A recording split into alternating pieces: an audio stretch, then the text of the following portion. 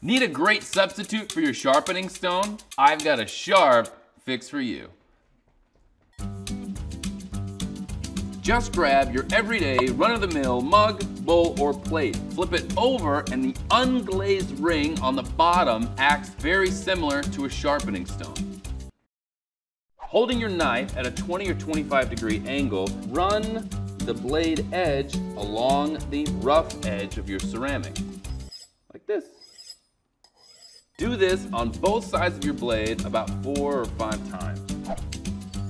Running the blade of your knife along this ceramic ring brings the edge of your knife into alignment, and we call that honed. The great thing about this hack is it can work on any kind of knife. It goes without saying that anytime you're working with a knife, you have to be careful. It's a knife, it's sharp.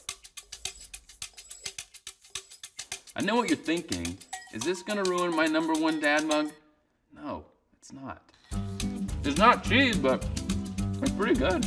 We should say peppers. Can we get a knife that says peppers?